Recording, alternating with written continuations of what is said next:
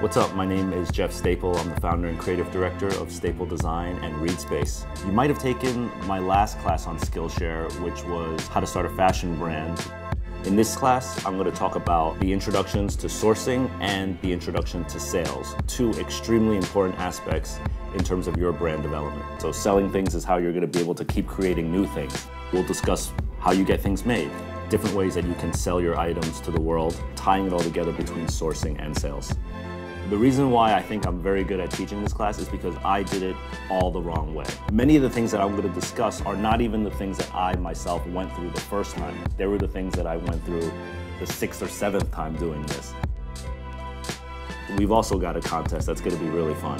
Get your sales materials together, get your sourcing right, get your sample set together, and present it to ReadSpace, and we're going to pick one to be the newest brand in our collection. Get you to see the finish line a little bit faster, so it's going to be really good advice, I hope.